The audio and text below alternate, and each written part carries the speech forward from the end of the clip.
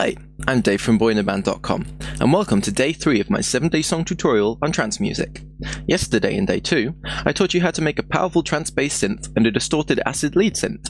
Today, I'll be teaching you how to make a gorgeous gated pad for our epic breakouts, as well as a bassy pad to really punch people in the stomach, in a good way. Okay, let's begin. We'll start with a gated pad. Right-click and create a combinator, then name it gated pad. Then create an instance of Thor inside it.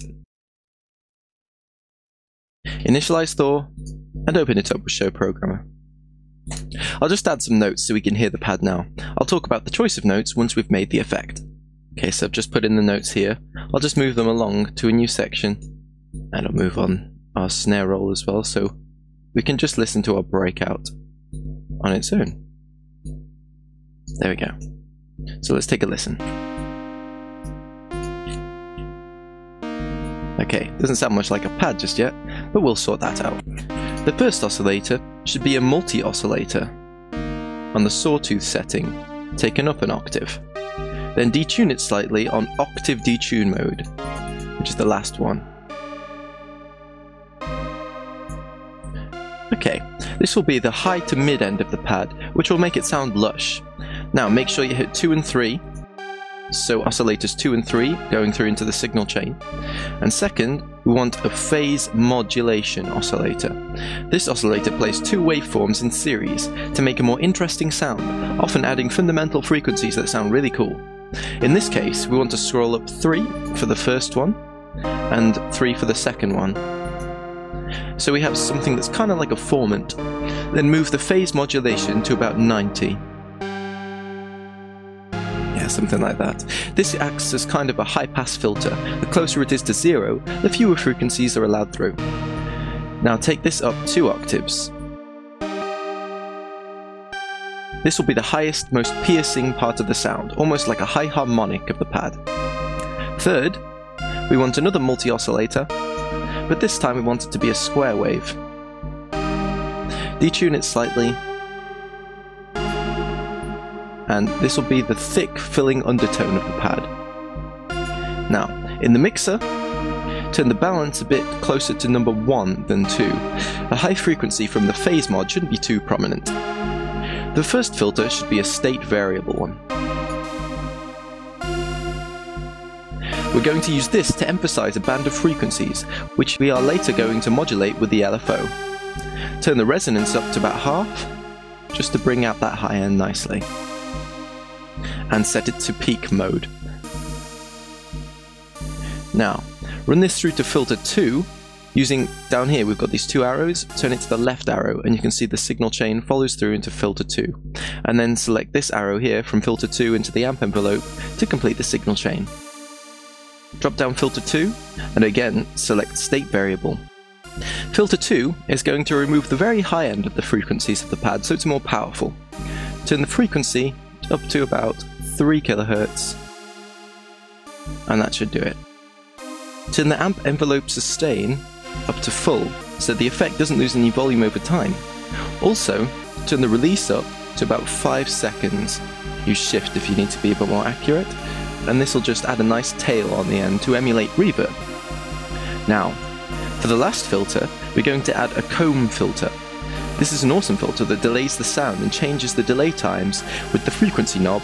I'll just show you, comb filter with the frequency knob and the feedback with the resonance. This can make some sweet, futuristic, really well textured sounds. Turn the frequency to about 3/4 and the resonance to just below 3/4. And as you can hear, that's a nice kind of almost phasey sound. Again, we're going to modulate this to really texture the sound. Turn on the chorus at this point, and turn it up to a bit more wet than dry, just so it's nice and big.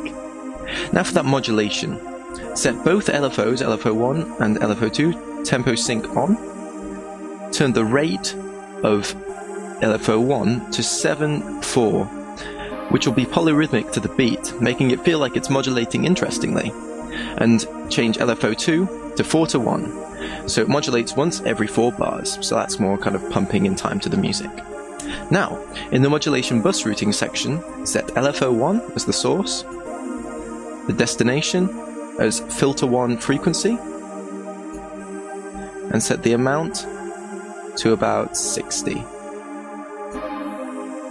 Can you hear that? Modulating it already? Just a subtle kind of warping texture.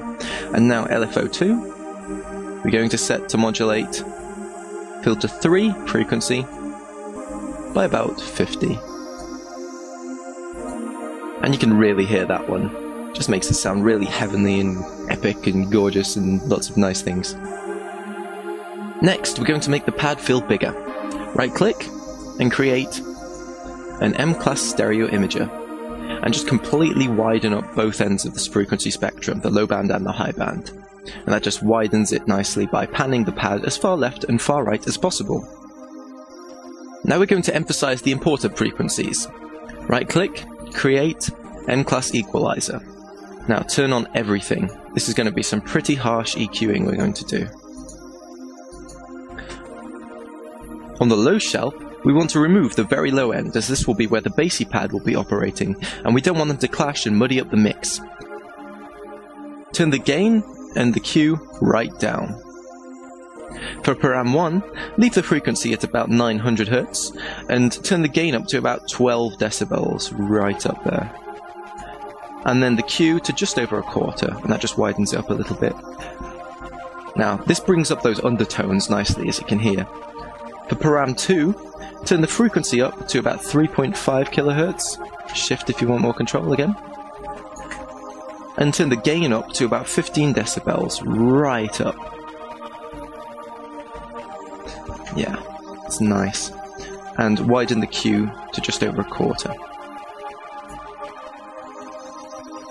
Don't worry about the volume increase, by the way. We'll limit everything later, and that'll sort it all out. Now, gently boost the high end by about 4 decibels, just to brighten things up a little bit. Okay, and now for that limiting. Right click and create M-class maximizer, and just hit the 4 milliseconds look ahead. That just brick wall limits everything, meaning nothing can go over the 0 decibel reference point and clip. So we've got the sound of the pad, now we want to gate it. As I said, it's a gated pad. It wouldn't be much of a gated pad if it wasn't gated. I should stop saying gated. Right click Thor, and create Matrix Pattern Sequencer.